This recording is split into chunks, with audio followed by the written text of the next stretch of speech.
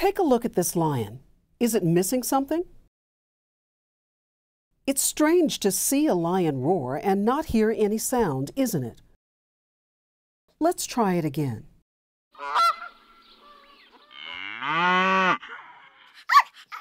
Oops, that wasn't right.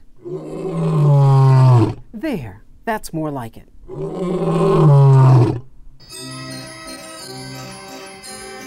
Sound is important to our daily lives. It's a major part of how we understand what's going on in our world. But what is sound? Well, sound is the movement of energy through matter. Sound occurs when a force causes matter to vibrate. An example of this is plucking the string on a guitar. When you pluck the guitar string, it vibrates. The vibration of the string moves through matter and produces a sound. It's not as easy to see as the guitar string vibrations, but parts of our throats vibrate when we talk. Put your hand on your throat and try it yourself. Do, re, mi, fa, sol, la, ti, do. Sound travels in what we call sound waves. Sound waves move from the source of the sound to our ears. Sound takes time to reach our ears, but not too much time if you're close to the source of the sound. In air, sound moves at around 350 meters per second.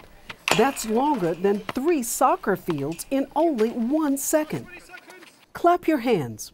You hear the sound almost as soon as your hands meet. Sometimes you will see something before you hear it, such as a jet flying across the sky.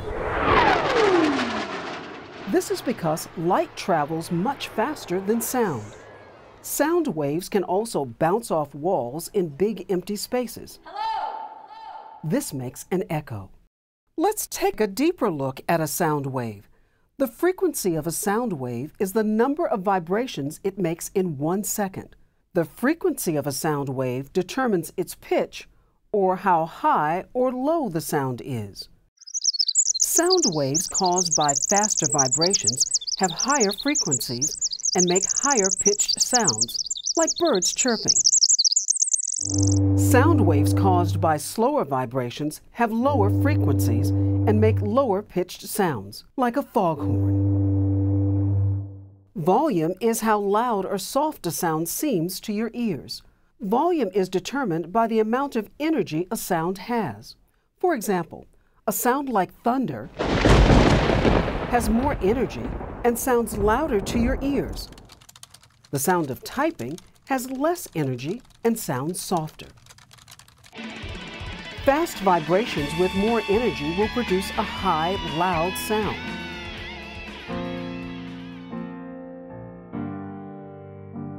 And slow vibrations with less energy will produce a low, soft sound.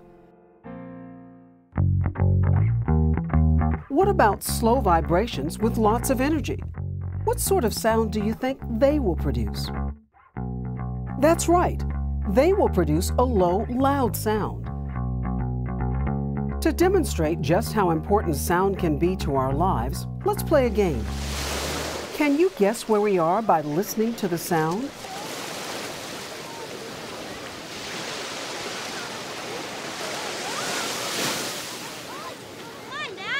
Did you guess it? We're at the beach.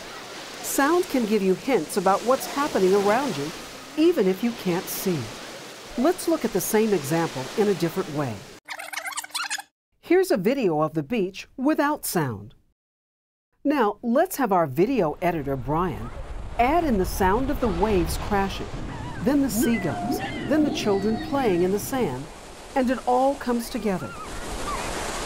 To make this happen on video, Brian carefully added the sound into the video at the right volume. Video and film editors like Brian can also change the way things sound. They can take the pitch of my voice and make it sound very high and silly. Or very low and spooky. There you go. So the next time you listen to music, explore the outdoors, or even have a conversation with someone, think about the matter vibrating around you. What are some of the sounds you hear around you right now?